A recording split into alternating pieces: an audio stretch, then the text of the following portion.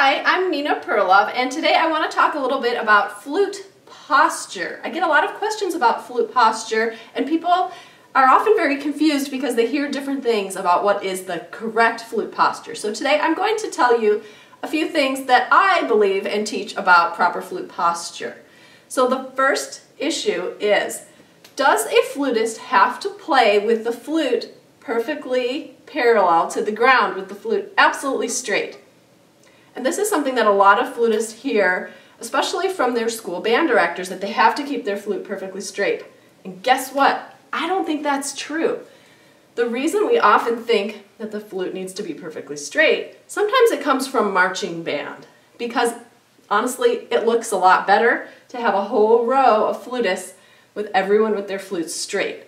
So if your marching band director tells you that you need to keep your flute perfectly straight, you probably have to do what he or she says so that the group looks good. But when it comes to sound, is that really the best way to play the flute? Now I'm going to tell you a little trick. The flute does not have to be perfectly straight to the ground. What it has to be is at a perfect perpendicular, straight up and down, to the little opening of your lips, right here. So you want to make sure, I'm going to put my flute down so I can show you, you want to make sure the flute is straight to your lips. That means if when you play the flute, you keep your head perfectly straight, then yes, the flute will be perfectly straight. Just like this. I'm going to show you on my Gemeinhardt Generations flute with the new Brad Garner head joint. I'm super excited about it. Anyway, back to the lesson. If I keep my head perfectly straight when I play, then the flute will also have to be perfectly straight.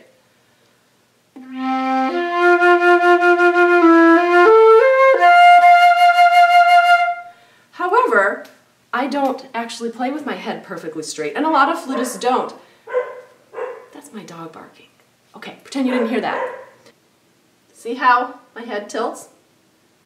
I like to call this slight angle of the head the puppy head tilt.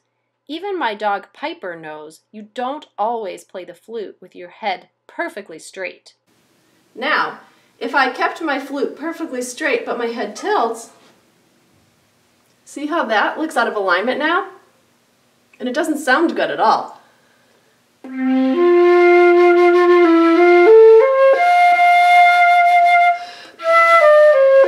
Ew, yuck.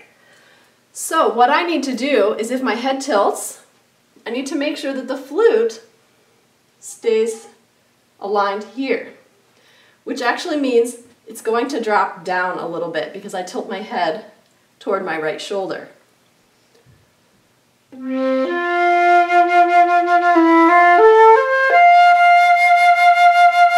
That already sounds a lot better. So you might need to get a sense of where your head placement is.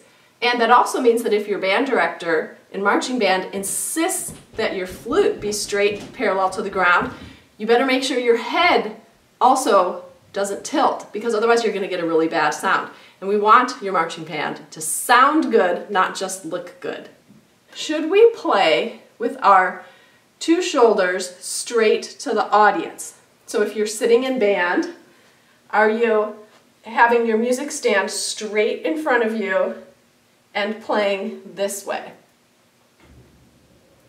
Now, we all know that sometimes playing in a band or an orchestra for flutists is a little tricky because we tend to bump into each other and knock them with our flutes. Clarinets, oboes, saxophones, they don't have the same problem. We're the only ones who have this very awkward position.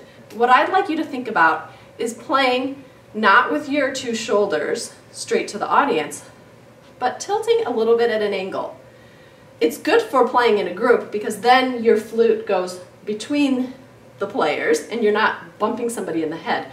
But there's a more important reason to play this way that has to do with sound. And I'd like you to look at some pictures of one of the greatest flutists of all time, one of my favorite flutists, Jean-Pierre Paul. Look, first of all, when he plays, at how his flute is not parallel to the ground because his head tilts. But then also look at how he aligns his shoulders when he plays. This is what he does, and what I think is a wonderful little adjustment to posture that can have a big impact on sound.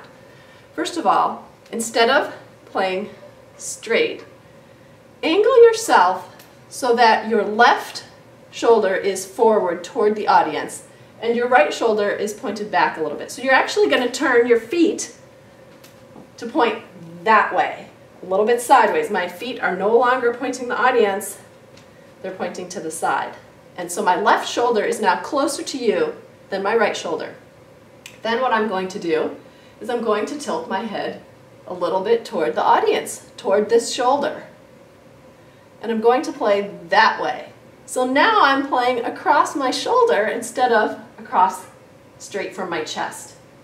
You're going to see that it does something to the airflow and it opens up the sound. So this is playing straight.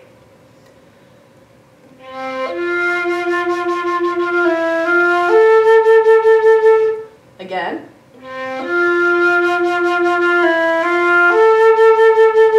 Now I'm going to try tilting my chin toward this left shoulder.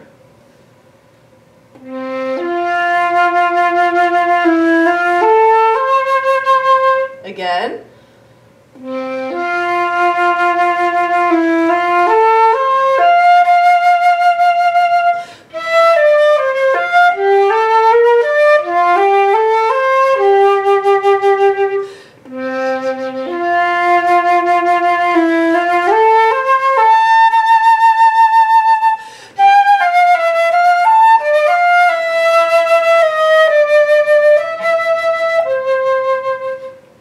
It really opens up the sound. I hope you can hear it through the video camera. I can hear it really well here in this room. So experiment with that and tell me what you think.